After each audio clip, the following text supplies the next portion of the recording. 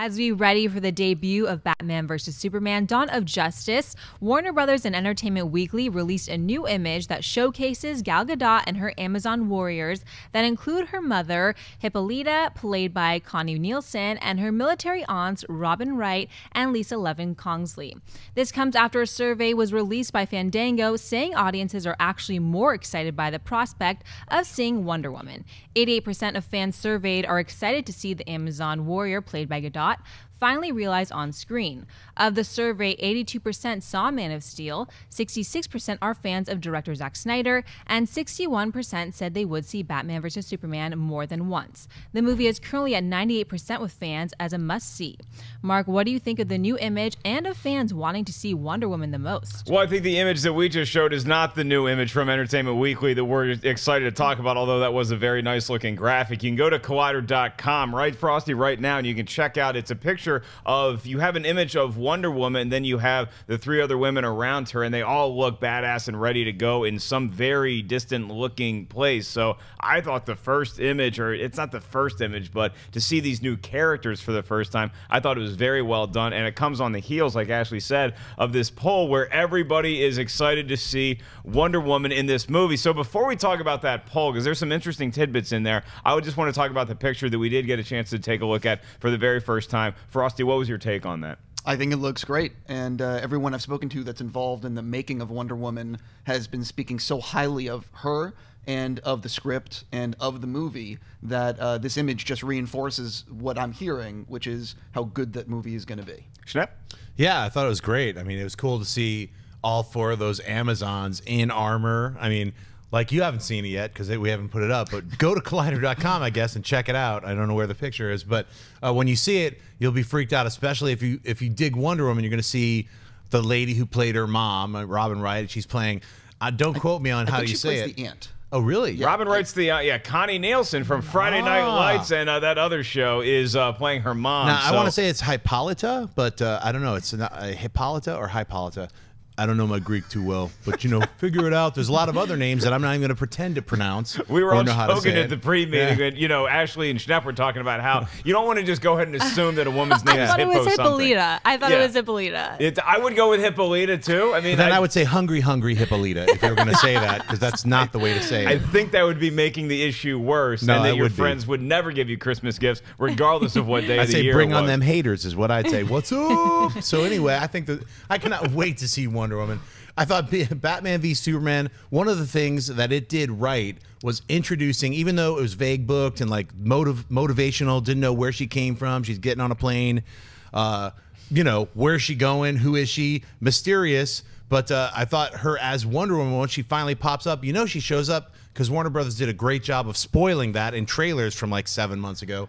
But so we know she's in the movie, but when she actually does show up... I don't think you can blame Warner Brothers for spoiling Wonder Woman being in the movie. She's a huge part of the marketing campaign. And like, look, what I'm saying, actually what I am saying is them spoiling it by, it's called Batman v Superman, and then they show Batman, is she with you? I thought she was with you. Oh, they're chums, and they're with Wonder Woman. That's what I'm talking about. Stupidity at its maximum, most amazing density right there.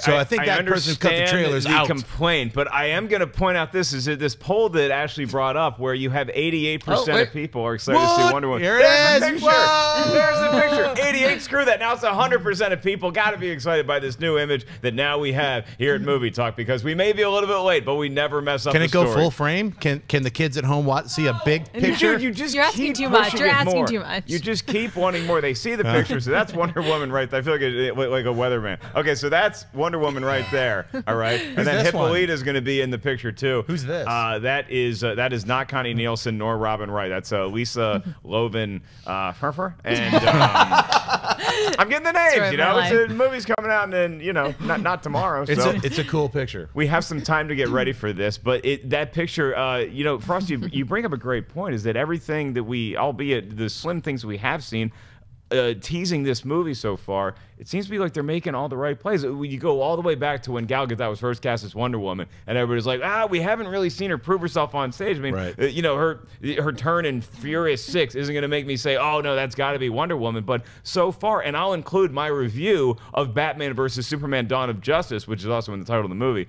is that I thought she was really well used, and she gave a very good performance as Wonder Woman. 88% of people want to see her in the movie, which is more than Batman or Superman. So you can talk about how maybe the trailers gave away too much.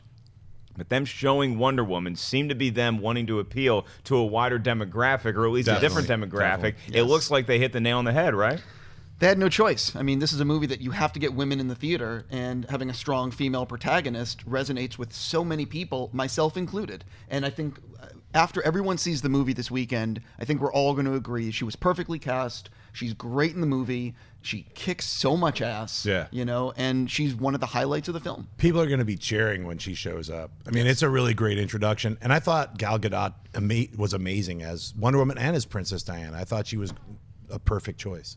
It's so funny to hear you say Princess Diana. I was like, wait, she didn't. Oh, yeah, that's right. That's also they didn't really the call her that in the movie. There in the movie. So there's the poll. I mean, look, you have 88% of people want to see Wonder Woman. 82% saw Man of Steel. 66 are fans of Zack Snyder, and 61% said they would see Batman and Superman more than once. And it's a 98% with fans. Now, look, a lot of it has been made about the Rotten Tomatoes score. That's not where you would want it. But keep in mind, the fans really are excited to see this movie, and I don't want my review, not anybody's take on Batman v Superman, to dampen your dreams of going into this movie and loving it. It comes out tonight for the very first time for everybody to see. So we all say, hey, go to a theater and enjoy the hell out of this event film. And now we get Wonder Woman pictures, which is just an added you could bonus. see it in IMAX, because there are several sequences that are in full IMAX, and they're astonishingly amazing to watch. I fully agree. The IMAX stuff in Batman Superman is like on the level of Dark Knight